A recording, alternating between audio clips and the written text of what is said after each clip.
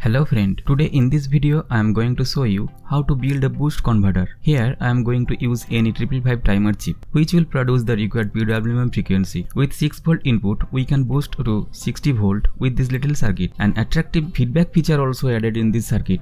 Let's build the circuit first.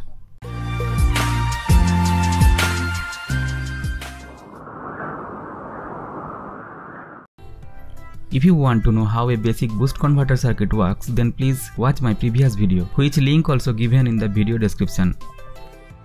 Here I am using a Schottky diode to rectify the high frequency output. You can use any ultra fast diode also.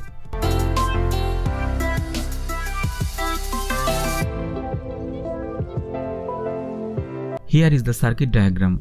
You can see a voltage reference network has been created with this 1K resistor and the 10K preset.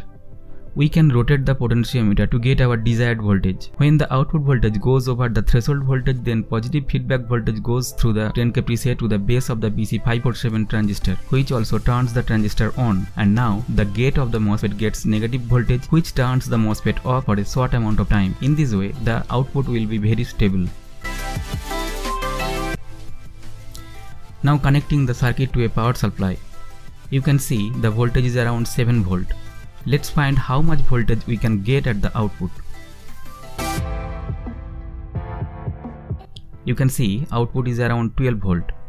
Let's increase the voltage.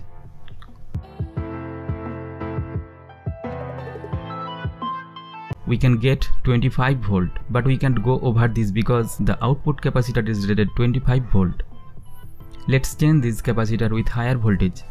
Now I have installed a 63V filter capacitor. Now let's increase the voltage.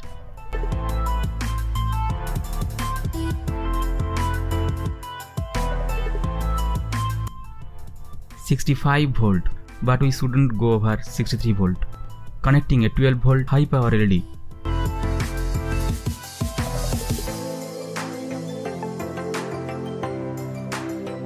Now connecting two power LEDs in series. Increasing the voltage slowly. You can see it started to glow.